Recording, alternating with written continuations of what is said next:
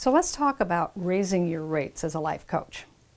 Once you reach a certain level of success as a heart-centered life coach, it'll come a time, and there will be a time, when it's time for you to actually increase the rate that you're charging for your services. So when is the best time to do this, and how do you raise your rates without losing your existing clients or turning them off? Hi, I'm Morrissey. I'm the author of 2 best-selling books, No Less Than Greatness and Building Your Field of Dreams. That book became a PBS special. I'm also the co-founder of Life Mastery Institute, the world's premier training and certification center for transformational life coaching. Now, you didn't wake yourself up this morning, and neither did I. There's a power moving through us. It's the power of life. It woke us up this morning. That power, life itself, is ever seeking a freer, fuller, expanded expression of itself by means of itself. That's what it's doing in a blade of grass, pressing through cement. That's what it's doing at the edges of a tree, pressing forward with more life. And that's what it's doing in you and me. And that's why we feel just more alive, more fulfilled when we're progressing, when we're growing, when we're expanding. And of course, this includes our vocation, our business.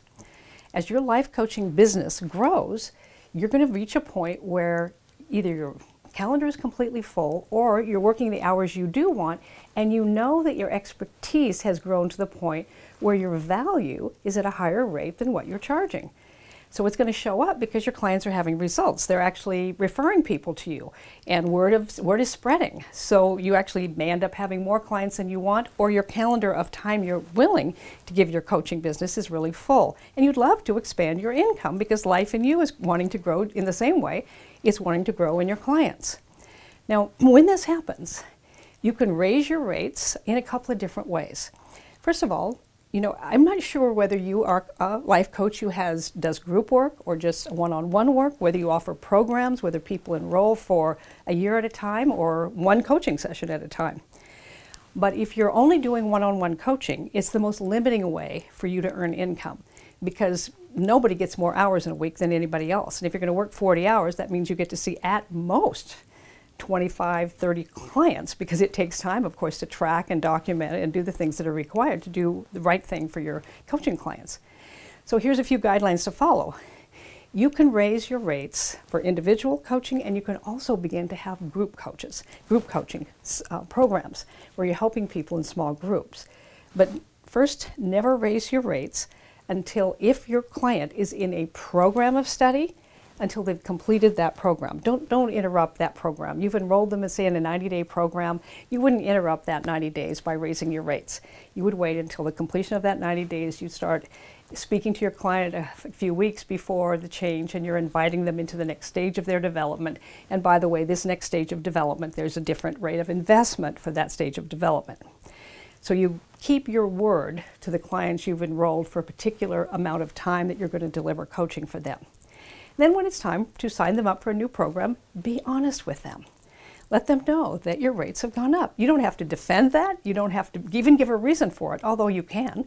You say the business is growing, or you have more demand for your time, or whatever the truth is.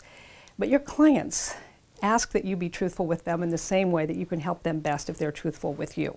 So you want them to become more prosperous, and you're an example of that. So when you feel guided and you're ready for this, then you're going to raise your rates, and you just tell them this in an honest, calm manner. Now, provided that your client has been seeing results from working with you, they're going to be willing to invest in greater results and longer results over time. And if your client questions that, then you can just explain the reasons behind increasing your rates, but you do it in a confident and non-defensive tone. You just let them know there's more demand for your time, and it's time your business is growing in this way. And as much as you're happy for their growth, you know that they're happy for yours. And you just say that, and they will be.